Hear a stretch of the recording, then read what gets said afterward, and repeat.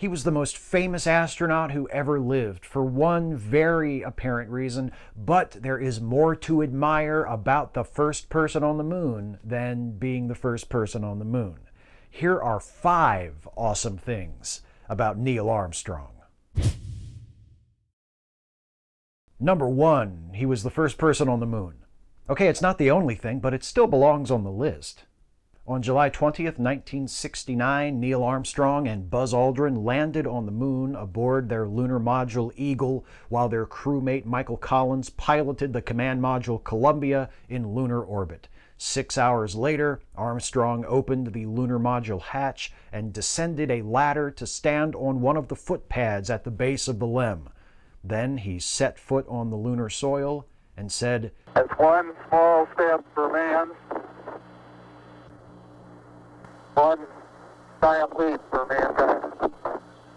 Later, when Aldrin had joined him outside, the 2 astronauts stood side by side as Armstrong read the inscription of a plaque that had been attached to the lunar module lander.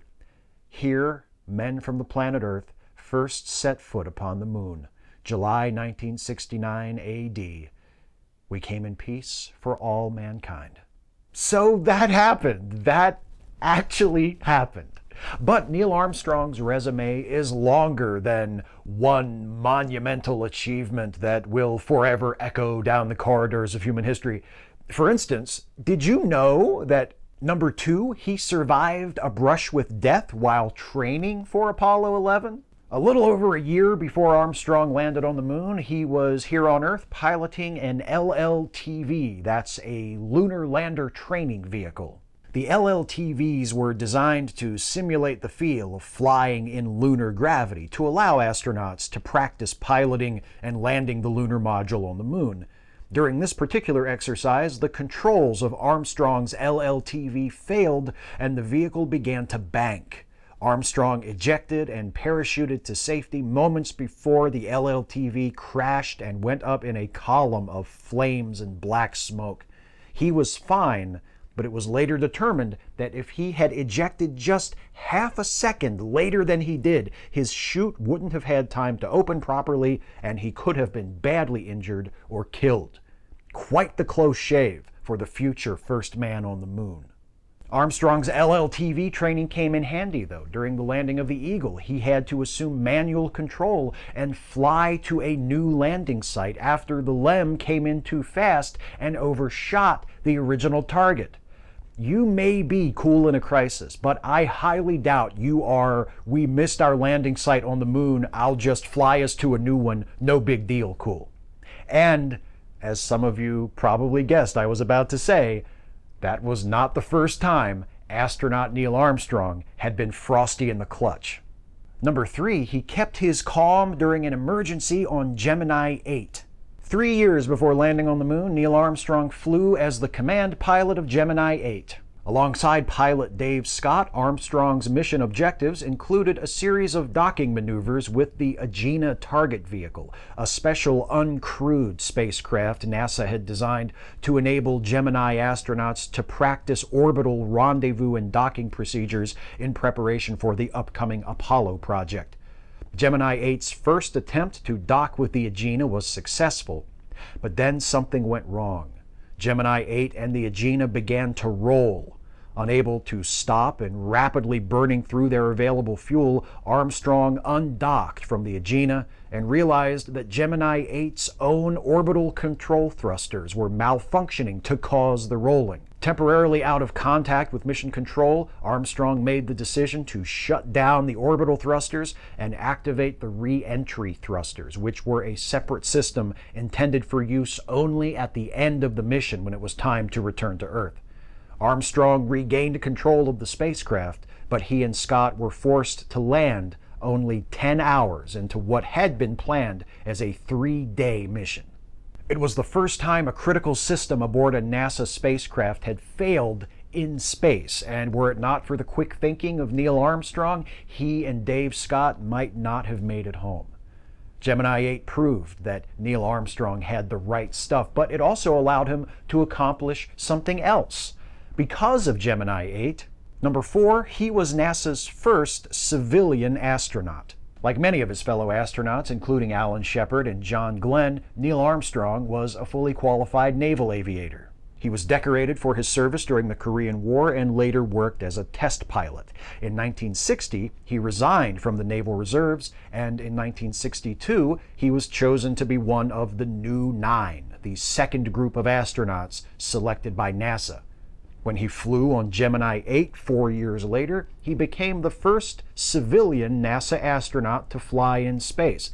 He wasn't the first civilian ever in space. That was Soviet cosmonaut Valentina Tereshkova, also the first woman in space.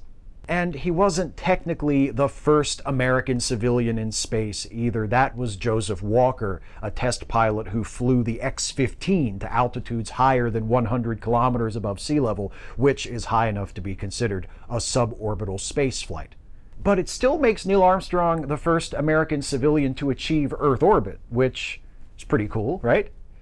I mean, if the whole first person to walk on the moon thing doesn't impress you. And how do you follow that, by the way? You fly to the moon, you land on the moon, you walk on the moon, you come back home, then what? I'll tell you what Neil Armstrong did. Number 5. After Apollo, he became a teacher.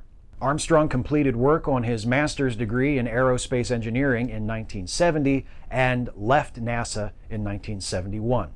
He accepted a position as a professor at the University of Cincinnati and taught there as a member of its Department of Aerospace Engineering for the next 8 years. Armstrong reportedly chose to teach at the University of Cincinnati rather than his alma mater, Purdue University, because Cincinnati had a smaller aerospace department, and he hoped the faculty there wouldn't resent him for having been hired as a professor despite only earning his master's the year before.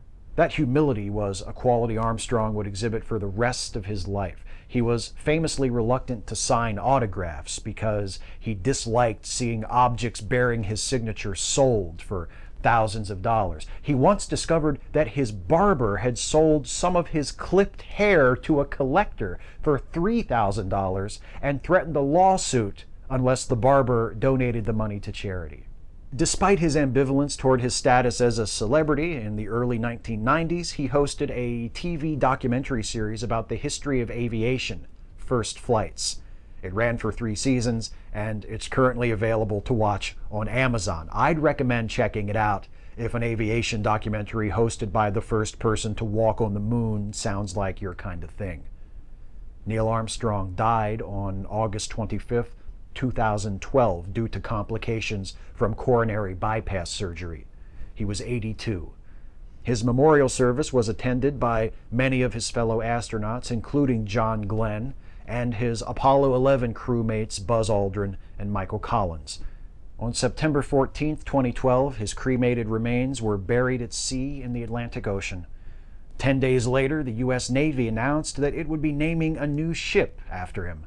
In March 2014, his wife Carol officially christened the ship the Neil Armstrong. It's currently operating off the east coast of the United States, conducting scientific research. The hardest part is picking only 5. Catch you next time. Hey folks, hope you enjoyed this one. If you did, please like, share, and subscribe, and also please consider helping me to make more videos like this one by supporting this channel through Patreon. You can go to patreon.com/Steve Shives to become a patron of this channel. Thanks for watching.